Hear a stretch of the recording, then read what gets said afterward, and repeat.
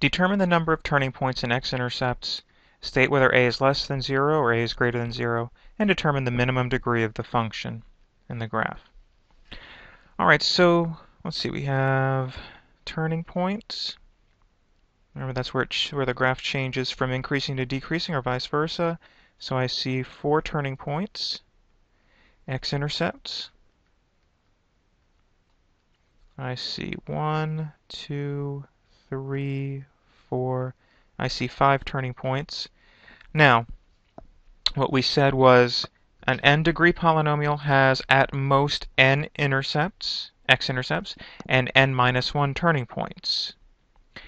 So kind of turning that around, if you have n x-intercepts, you can have at least a degree n polynomial. And if you have n minus 1 turning points, you can have at least an n-degree polynomial. So kind of adding 1 to the turning points, or equaling the x-intercepts, the minimum degree is 5.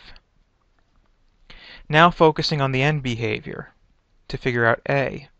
So notice that as we move far to the left, the function is going to positive infinity. As we move far to the right, the function is going to negative infinity. And so using that information from section 4.2, we would say that a is less than 0. In the second exercise, I see 1, 2, 3 turning points.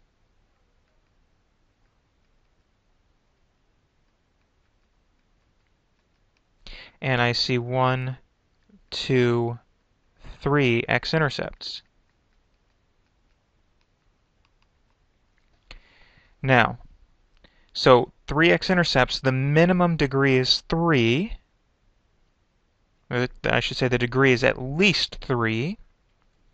Turning points is 3. Well, wait a second. That means the minimum degree is at least 4. So we would have to go with 4. The minimum degree of this polynomial is 4.